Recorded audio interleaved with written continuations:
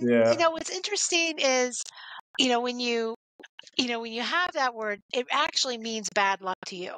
So when Yeah. anybody fights back with me and says, "But I want to use unfortunately, it's softer, it's nicer."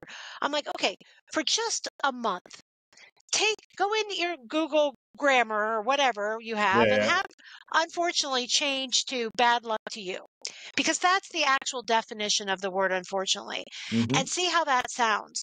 So bad luck to you, the policy won't allow it. Bad luck to you, I can't give you a refund. Bad luck to you. And once you have that mindset, that's what unfortunately actually means, you'll stop using it. I think that's But at the a same great time, way to do it. I think a lot of people should do that, especially, especially like call centers.